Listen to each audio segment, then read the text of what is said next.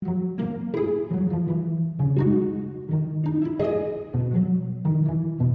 your own time you're wasting. Ramblings from Beyond the Classroom with Marie and Jodi.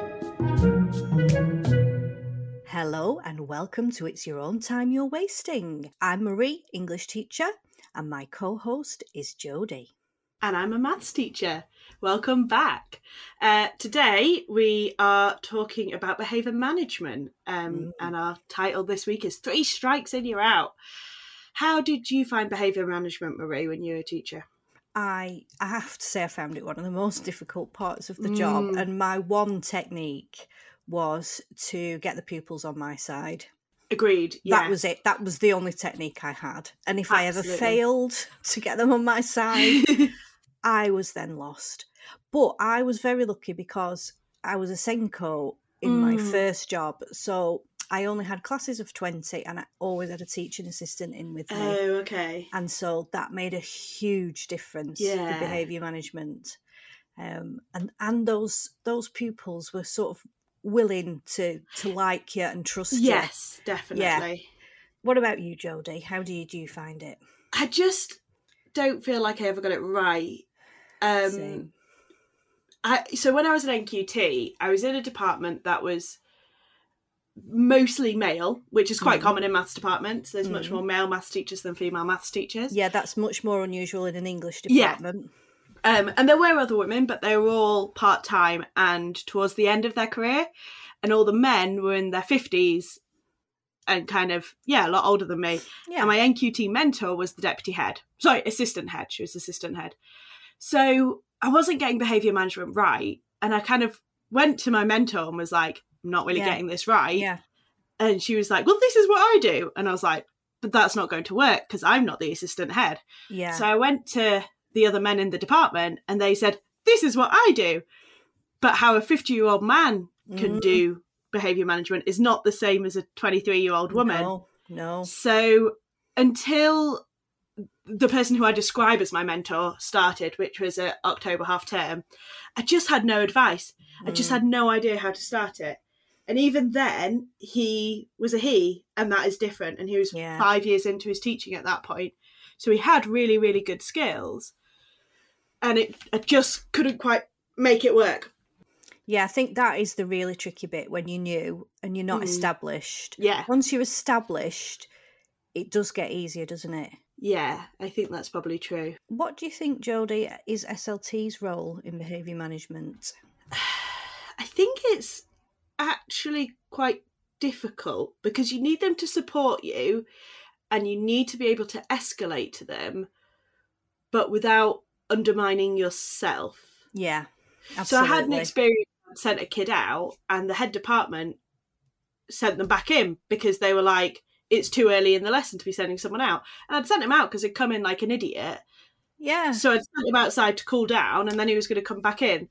And in the head of department's defence, he thought he was out for the rest of the lesson, which he wasn't. He was out for a cool down. Right. But the kid thought he was out for the rest of the lesson and had told the head department that. So he sent him back into my classroom and I was like, but you're undermining me here. Yeah. Because he's not out for the rest of the lesson. He's out to cool down because he came into my classroom effing and blinded and I'm not having it. No, absolutely. So that wasn't right. But then he was trying to be supportive, I guess. Yeah, sure. But yeah. You have to be really from the same page, don't you, really, with SLT and behaviour management. And I think if you're in a school where there's a bit of us and them between the teachers and SLT, that's not going to work.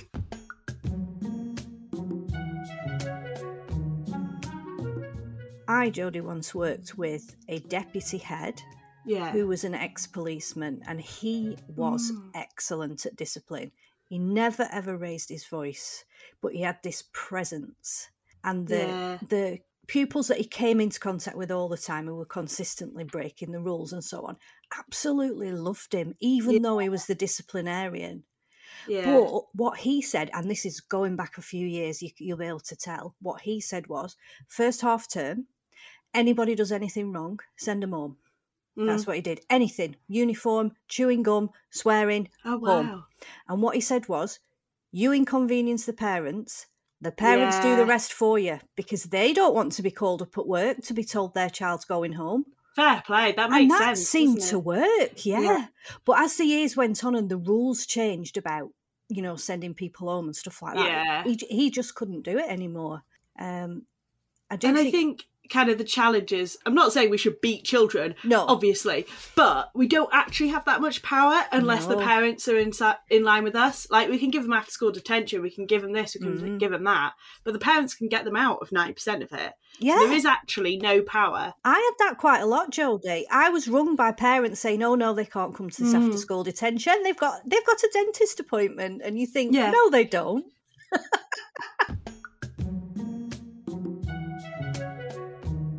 Jodi, yes. How do you feel you were equipped by your teacher training before you even got a job in a school? Oh, there's a story here, Marie. Oh, I thought there might be. Right. In true fashion, we have to go back in time to start this story. Okay. I'm 14. No, 13. 13. I was year 8, so I just had my 13th birthday. Beautiful summer, really hot. We were having a water fight at lunchtime, as you do. As you do. And I should preface this with, I've never told my mum the whole truth about this. So here's my confession, if my mum is listening. Jodi. Someone dared me to throw a bottle of water over our head teacher. And being 13, I did. He turned round to me, sent me to the office. I turned up at the office, already crying, and my sister was there, coincidentally putting up her GCSE artwork. So I just burst into tears. I'm hysterical. My sister's completely unsympathetic. She would be. I've just thrown water over the head teacher. I deserve everything I'm getting. And the head teacher, I have to wait there for about 10 minutes. The head teacher comes and he just looks at me, a complete mess. And my sister sat there. To be fair to my sister, she stayed with me, giving me like such a "what have you done, you idiot" look. And he says, "You can go," to my sister. And he says, "I think we both agree you've done something really stupid today, Jodi." Yes, I think I have. I think we've established that your sister's probably going to tell your parents about it, so I won't be phoning home. And I think I'm going to leave it up to your parents to decide what the consequence is. You can go back to your lessons. That was it. And I was like, I've not got away with this, but like, I'm not, what's happening here? So the story I've told my parents is that I was aiming for someone else and missed, and I didn't do it on purpose. So that's my confession, Mum. Sorry. But then fast forward 10 years and I'm doing my teacher training and we have a lecture on behaviour management, and my best friend at uni was deaf, so we always sat on the front row so that she could hear properly. And we were sat on the front row and the person to do the behaviour management came in and it was my old head teacher. And I was like, oh, great. And the one you poured the water over. The one I poured the water all over. So he goes through this fantastic lecture all about kind of all the different things. And then he ends with this story. And I'm just sitting there like, please don't recognise me, please don't recognise me. About when punishment isn't necessary and when someone can self-punish. And tells this story about this little girl who got overexcited and threw water all over him, and that she didn't need a punishment because she knew straight away what had happened. And there was no need to punish her because she knew what was going to happen. And I was like, please don't recognise me, please don't recognise me. And he went through this whole story and then caught my eye and went, and I'm pretty confident that girl's now a teacher. And I was like, oh my God, he knows it's me. Did you speak to him afterwards? I did. And I got a picture with him. And he said, I was I right? Did you like self-punish? And I was like, I still feel really guilty about it. I'm so sorry. So that was my behaviour management training, and I don't think I listened to any of it because I was so mortified. Yeah. I don't. Yeah. So you were quite a naughty kid in a way. I was scampy, I think is the right word, because I just didn't always think through my consequences, and I just did stupid stuff. I was disorganised. I'm dyslexic, so and I wasn't diagnosed as being dyslexic while I was at school. No, I was at university, so nobody kind of didn't have any kind of support, so I was just completely disorganised. So it was always forgetting homework and stuff. And then I'd do stupid things like eat 17 blocks of sugar and then have a giggling fit Like, that happened in a science lesson. So I just didn't always think through what I was doing. Yes. And so I didn't mean to be naughty. Do you think, though, Jodi, that helped you with your behaviour management? Because, you see, I was Miss Goody Two-Shoes, never even got a detention in the whole of my school life. Yeah. And when they used to do daft things, I'd just think, why are you doing that? I didn't understand it. See, I could understand daft, but I couldn't understand disrespectful. No. Because I was like, obviously it's not the most respectful thing to pour water over your head teacher, but I was never like purposefully disrespectful, and but because I'm not like that to most people, you know, that wasn't because they were my teachers and I was a kid. It was because I didn't want to be disrespectful to other people. Water incident as an exception. Yeah. But so I didn't understand disrespectful, and I didn't understand people who didn't want to learn, but I did understand people who are just daft, because that is me. Yeah. And was quite good at dealing with that, because I could kind of go, if you do this, this is going to be the consequence. Yeah. And not kind of like the consequences you're getting detention, but the consequences you won't be trusted, or this or that. Like a larger consequence. Yeah. And that's your decision at the end of the day. But this is what's going to happen if you don't do what I suggest. Yeah. And how did you go on with things like enforcing uniform rules and things like that? I hate uniform. Me too. I understand the need for it, but you just spend so much time tucking your shirt in. I've heard the theory that if you are really strict with your uniform, it gives the kids something to rebel against. Ah, right. By having too short a skirt or too short a tie. Yeah. Not sure I believe it. What were you like with uniform? Bored. Yeah. Totally bored of it, Jodi. And also, I used, you know, this thing about you must wear your blazer unless you've got permission to take it off. I used to say, listen, in my classroom, if you want to take your blazer off, take your blazer off. Yeah. Because I couldn't be doing with all the hands going up all the time. Miss. And stuff like that's just so controlling, isn't it? Yeah, and it just. But I did get really fed up with the tucking your shirt in business, and actually had them convinced one year that we were bringing in a new uniform for the year after. That was the shirt actually sewn onto the underwear, so they couldn't. That's a great untuck idea. The shirt. As a mum, actually, I'm thinking of sewing underpants to the bottom of every single one of Harry's shirts. How would you get it on? Well, you'd have to have the shirt unbuttoned, put your legs in first, and then put your arms in, and then button it. I've thought it through. Yeah, you have. It's doable. You have. It's doable. Yeah. So when you iron it, do you also iron the boxers then? Yeah, you could iron the boxers. Okay. I don't iron boxers as a rule, but if they're attached, I think it would only be fair. Yeah. Because otherwise, where do you stop? I'm just not sure about PE. That's the thing where it falls down. Or maybe on PE days, they're allowed to have an unattached shirt. Unattached, yeah.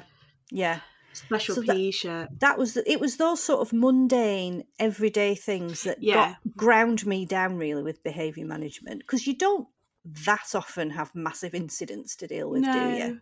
Although, it was equipment was the one for me. Oh, yeah. Like, especially like if you have specialist equipment that you need in maths, I'd be like, right, next Monday you need a compass. Right, next Monday and I'd tell them every lesson leading up that they needed a compass, and then no one would have a pair of compasses, and you'd be like... Yeah. I know, it's the simple things, isn't it, that actually is hard.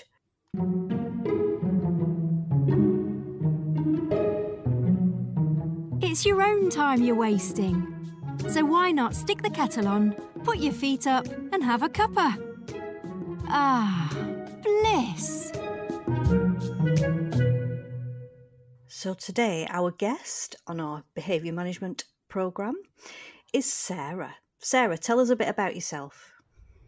Hi guys, I'm Sarah.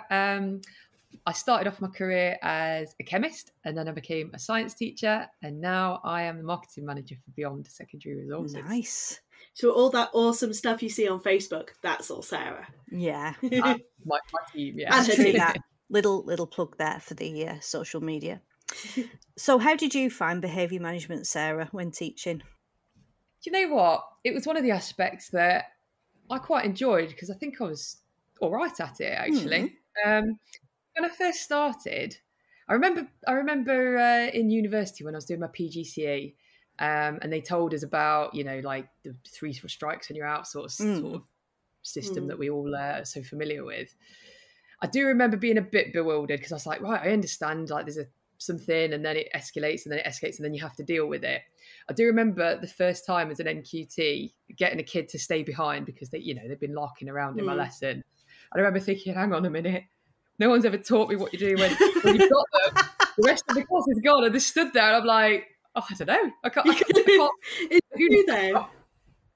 So I just had a little word and then sent them on their way. But I did find that if you got them on side, which like you mentioned, Marie, if you can get a kid on side, then they don't want to misbehave for you to some extent. You've got that advantage as a younger teacher, I think, because they want to impress you. Yes, you're more likely to get that on you. And I used to find if I ever sent them out quite a powerful question, instead of having a go at them or whatever, it's just to say, are you okay? What's the matter? And very often there would be tears. And you would find out something had happened either overnight or earlier in the day that had sort of put them off kilter a bit. And then that's how the behaviour was manifesting. Oh, I like that. So as I sort of progressed through my career, so I started off in quite a nice leafy village school, and like sort of big behaviour incidences that I can remember were things like kids selling contraband chocolate at break time, selling fizzy pop. And I remember thinking, oh my goodness, that's so naughty. Really? And then I would have been buying it. One lad, he used to sell milk tray, and he used to be able to buy them singly. Individual.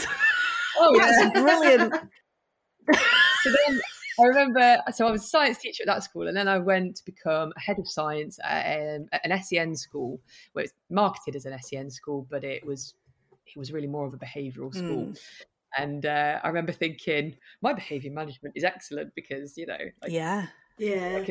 well, actually what had happened was I'd really just worked in a very, very, very nice school to start with. Yeah.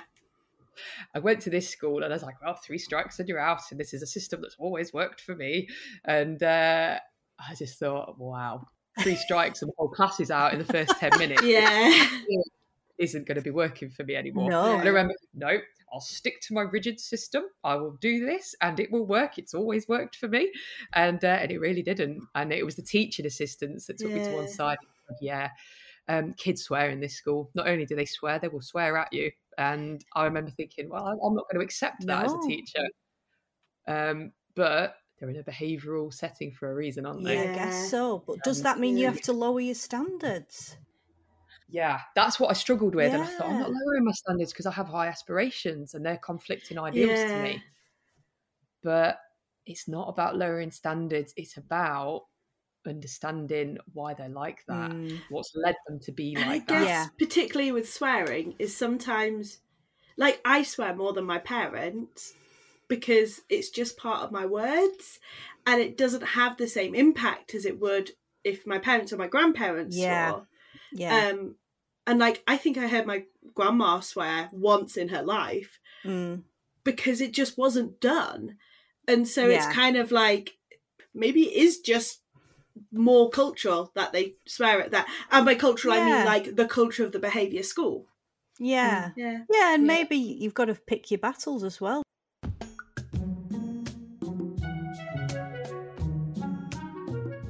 When you're a teacher and you're teaching and you've got to teach the exam and you've got to get a certain amount of curriculum covered, as a teacher, anything that disrupts you from that sort of single track of what you have to do is an annoyance. It can irk you. Definitely. You've spent time planning, you've spent time to do your marking and all of this. And anything that deviates from that is a problem because let's say you've got 30 kids in front of you. If one of them is misbehaving, they are a fly in the ointment. In that situation, they're a fly in the ointment. But as I've got older and I think about why kids might do that, and I've heard too many stories of just sad stories of kids, and then you think, that kid might be a young carer. They might have had their whole family's laundry that morning. They've come in not wearing school uniform. They've just been everyone's ironing, or they've not had breakfast, or had heating.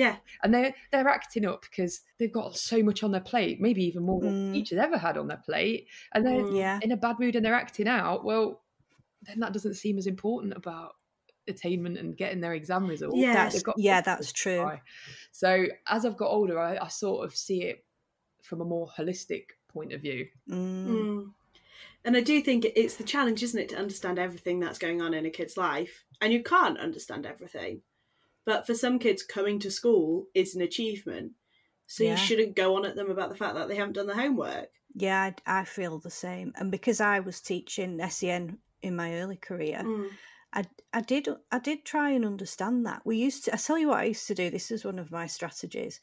On a Monday morning, when they answered the register, we did what did you do over the weekend? And they had to give us a summary of what they'd done over the weekend.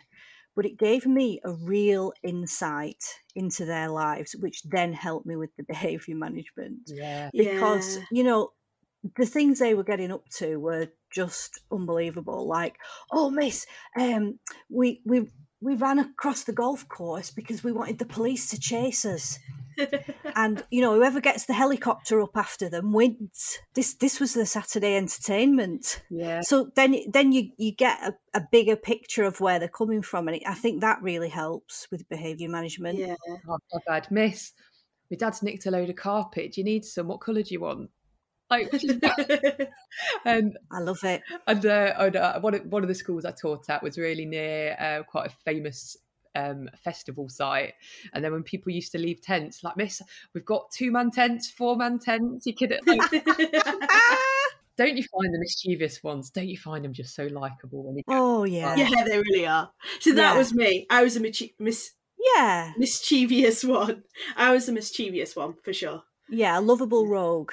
Yeah. What do you guys think of the kind of school mandated behaviour management system? You know, where you've got like a consequence board up in the classroom, or like you have to write in their planner every time they misbehave. There's kind of lots of variations of the same thing, isn't it? Yes, there are. And there is always a school-wide policy. Well, you say that, but of the 3 schools I worked in, 2 of them didn't have one.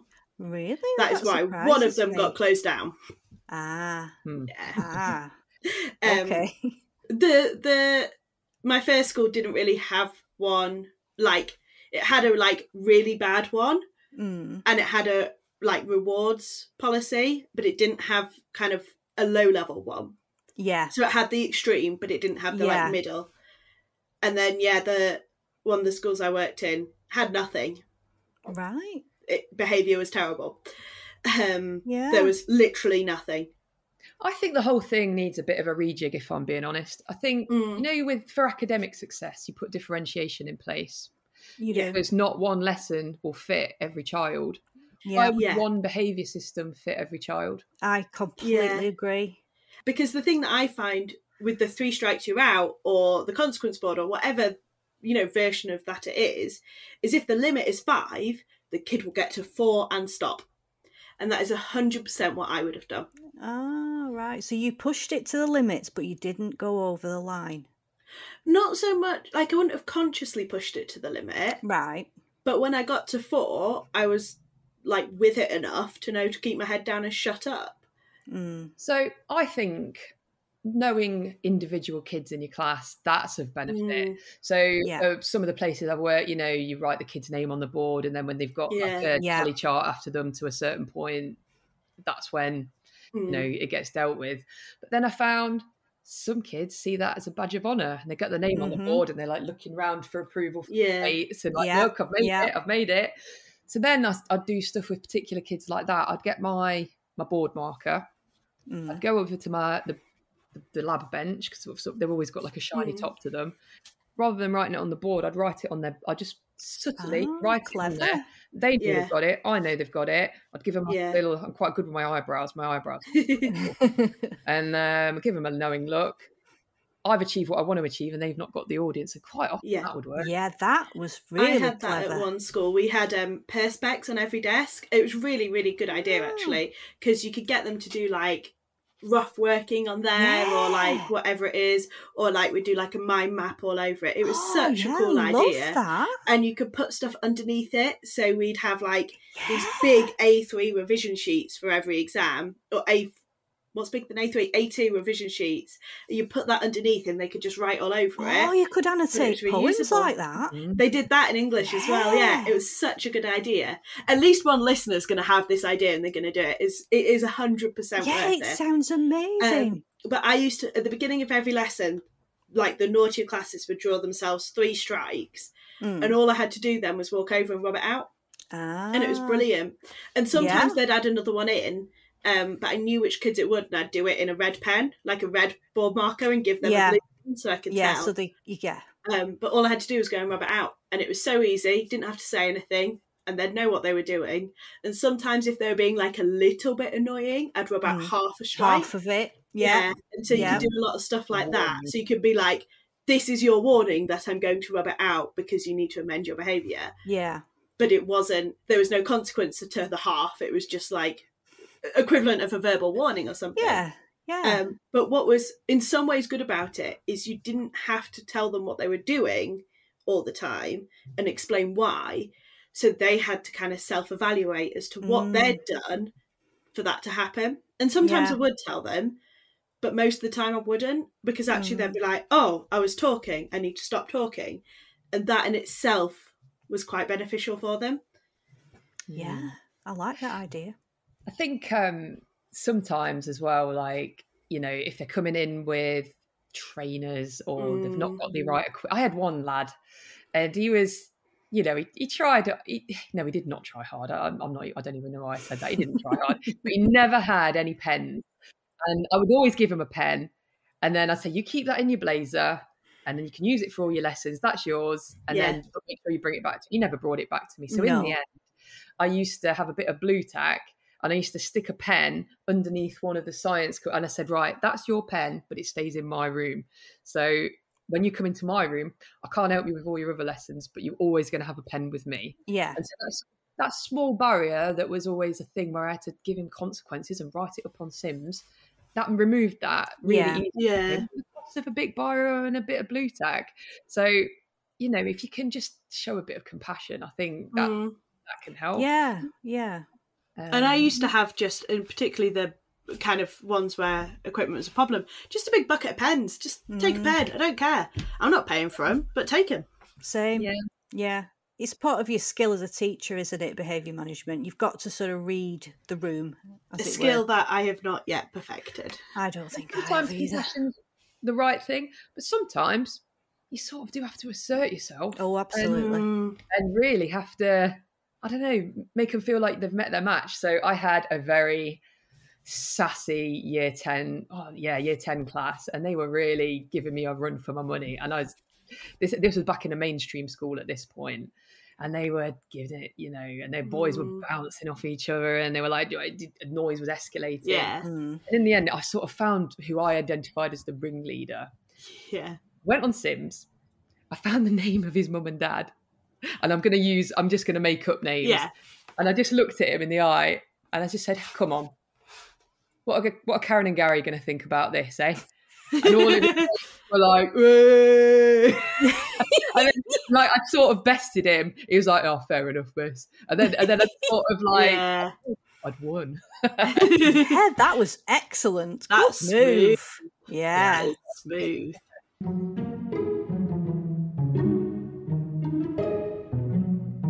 It's your own time you're wasting. Ramblings from beyond the classroom with Marie and Jodi. There's not a lot they don't know about teaching.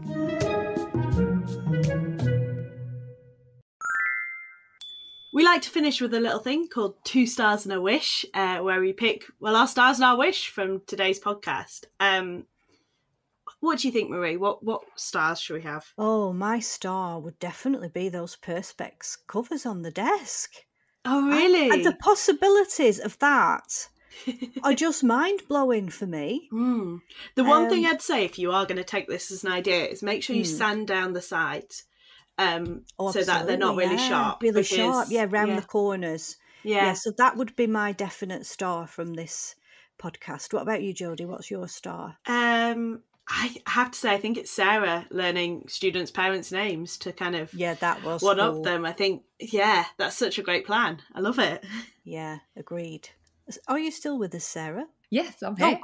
What would be your star? Do you know what, Marie? I think it's your uniform idea where it's all sewn together. Oh, yeah. Minimises like obvious problems. Yeah. Yeah. Get rid of it, and then let's just crack on with the learning. That's the thing, isn't it? It's those little barriers that mount up and stop the learning from happening. Yeah. What about a wish, Sarah? Do you have a wish? Oh, I just wish that all kids could have a fair start before they go to school and make sure they've all had breakfast and so they're ready to learn. If we could get them to that all at the same starting point, I think that would be the one. It would make a huge difference. Yeah, I love that. Such a good wish. Yeah. What's yours, Jodi? I feel like this is kind of a little bit selfish after Sarah's, but mine would be that you just didn't have to do behaviour management, that it wasn't such a big part of the job. Yeah. Because it's like behaviour management, planning, marking are the big three, and none of them are technically teaching. You know, obviously planning leads to teaching and marking is a consequence of teaching, but behaviour management is such a big part of the job. And I kind of think it shouldn't be. But it takes a whole culture change to change that. And I think in some countries it's not as big a part of the job, but it's not something you can change as a school. It's something that needs to change much wider than just one school. Yeah. Yeah. What would be your wish, Marie? I think my wish, I was just thinking about things like after-school detentions. And I was thinking, wouldn't it be great if you had an after-school detention, but it was like a yoga session or a meditation session where you actually taught them how to reflect, relax, clear their mind. I think that would work really, really well. And yet, I don't think I've heard of anybody doing that, rather than getting them to write lines or whatever it is, which is a complete waste of everybody's time. So that would, and then I'd go and join in the yoga anyway. Yeah. We'd all be relaxed. Just something we definitely need after a hard behaviour session. That's true. true. Worked at. They used to take the kids to go like horse therapy, and they used to go and get to stroke horses, like the kids with who were a bit sort of a more. We had a school cat at one school, and it was quite satisfying to just stroke it. That was just me. I just stroke it when I was there, still working at 6 o'clock at night, and everyone else had left. Oh, school. Yeah, I love that. I think animals are very therapeutic, aren't they? Yeah. But that is another podcast again. Yep. Animals in schools. Yeah. Right. Thank you so much for joining us today, Sarah. It's been such a pleasure to chat to you. It has. Thank you for having me. It's been brilliant. You're very welcome. And if you are listening, please don't forget to like and subscribe, and we'll see you in a couple of weeks. Yes, bye. 2 weeks. Bye for now. Bye. Bye-bye.